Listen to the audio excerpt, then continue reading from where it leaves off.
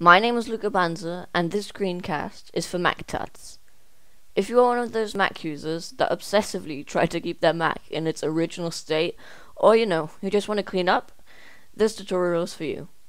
I'm going to show you how to revert your Mac dock to its original state. To do this, we're gonna be using Finder and Activity Monitor. So open both of these applications.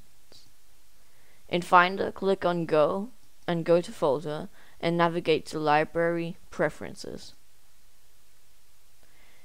Here, you need to find the two files com.apple.doc.db and com.apple.doc.plist. So these two. In Activity Monitor, you have to find the process doc.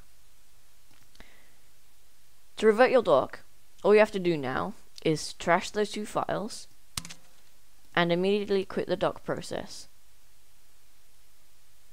Now your dock will have been reverted to its original state.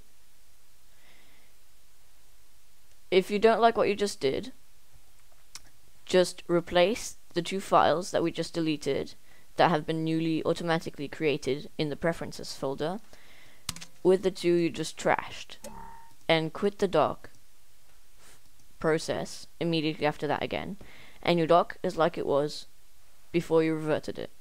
Thanks for watching.